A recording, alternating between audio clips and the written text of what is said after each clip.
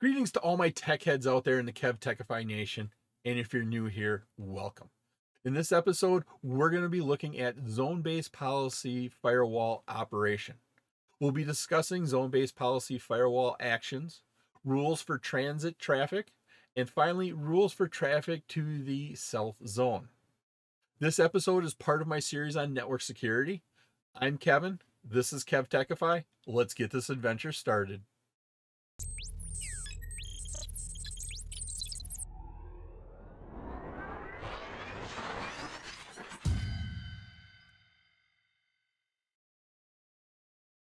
Policies identify actions that the zone-based policy firewall will perform on your network traffic. 3 possible actions can be configured to process the traffic by protocol, source, and destination zones, or what we call zone pairs. Inspect, drop, and pass. Now, inspect here, this performs the Cisco iOS stateful packet inspection. It looks at that packet and inspects it. The next thing we can do is we can drop it. This is similar to that deny statement in an access control list. What happens is when we drop a packet, a log option is available to log those rejected packets. And then the third one here is pass. This is similar to the permit in an access control list. The pass action does not track the state of the connection or sessions within the traffic. Traffic that is going through router interfaces is subject to several rules for governing that interface's behavior. Here we have an example. On the right, we can see we have 3 zones. We have a private zone, we have a public zone, and then we have a DMZ zone. Private here is your local area network. This is your network. So this is our LAN here. The public zone, you can think of this as your ISP or the internet. And then DMZ, this is where we put in our web server. We have rules here that govern how this traffic is going to pass between zones. What we need to do is look at the source interface and the destination interface. When we do that, you have to remember we can specify one interface or multiple interfaces to a zone. And then we set up those rules for that. And so when we look here and we see and we look at the source interface here for the member zone and then the destination interface for the member zone. So is the source interface member of a zone? If it's member of a zone, yes or no. Is the destination interface part of a zone? So if these two are both no, what we do is because they're not a member of the zone, there is no zone pair, there's no policy, so we pass that through. If it goes from one interface to another interface that's not part of a policy, we'll pass that data through. Now, if one of those interfaces are part of the zone and the other is not part, so the source is part of a zone, destination interface is not part, or vice versa, because one belongs to a zone and one doesn't belong to a zone, we're going to drop those packets. Then we come down here and we now look at the interfaces. When we look at the interfaces, we're also going to look at the zone they belong to. Is it public or private? So for here, we're passing data from a source zone in our private, so that interface is part of the private zone. Destination interface is part of the private zone. Because these are both yes, they both belong to a zone, they're both going to the private zone, we're going to pass that information.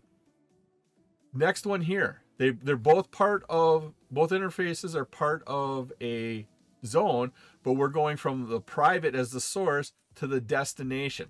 So we're going from the inside of your network here, from your private network to the internet. And you can think of this as the LAN here is the most secure. The DMZ is kind of secure.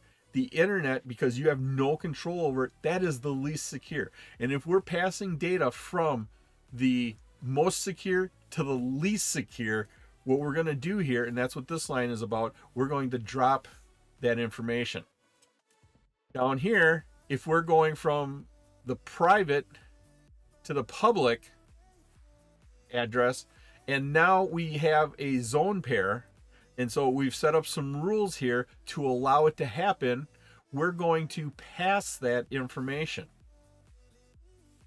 See the line above it? It was yes private to yes private, but we didn't have that zone pair. We dropped it.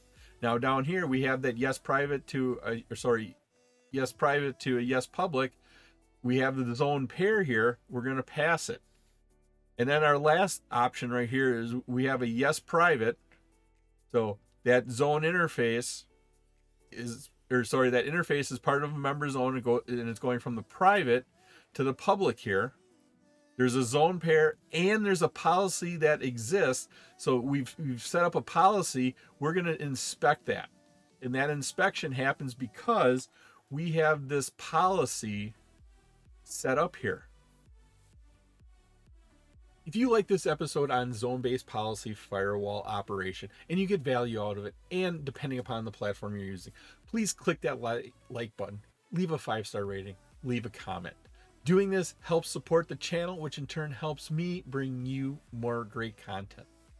Subscribe to my channel and click that notification bell to be alerted every time I release a new episode. You can also visit my website at KevTechify.com for all of my details on how to get these episodes in video and podcast form.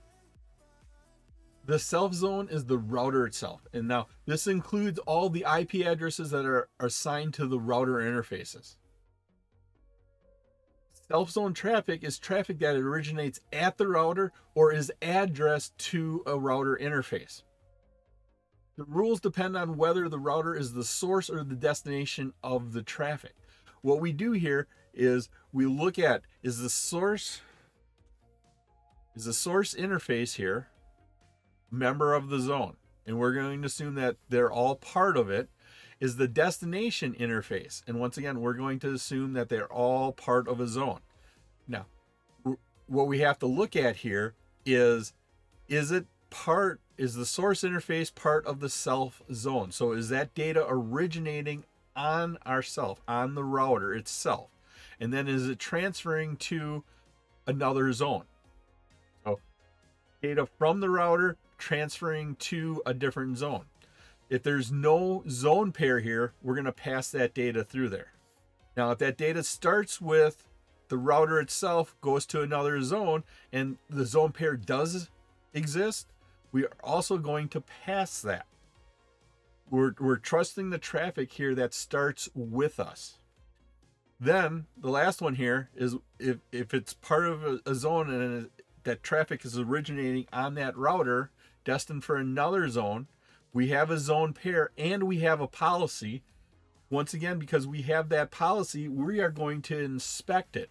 So every time you see basically that we do have an inspect here, you can assume that we have that policy. So when that policy exists, that's when we accept it. The next part is we're looking at traffic coming from one of our zones. So this is one of the zones we've established, and they're destined for the self zone, destined for the router itself. Once again, we look at that. So if there is no zone pair, or if there is a zone pair with no policy, we're going to pass that data from zone to zone. So data from one of our zones to the device itself, whether or not we have a zone pair or not, we're going to pass that. But if we have data that's originating on our network, from one of our zones we define, that's destined to the router itself, we have that zone pair, we have that policy, what we're going to do is we're going to inspect that data again. Once again, because we have that policy, we are going to inspect that data. It was my pleasure to provide you with this wonderful episode on zone-based policy firewall operation. If you like this episode and you got value out of it, and of course, depending upon what platform you're using, please click that like button, give a 5-star rating, leave a comment. This all helps me bring you more great content. Please take a minute to subscribe to my channel. All my socials and contact information are on my website, KevTechify.com. You can get all these episodes in video and podcast form. In the upper right is my playlist for my series on network security. In the bottom right is one of my favorite videos that I linked just for you. Thank you so much for watching this episode of my series on network security. Once again, I'm Kevin. This is KevTechify. I'll see you next time for another great adventure.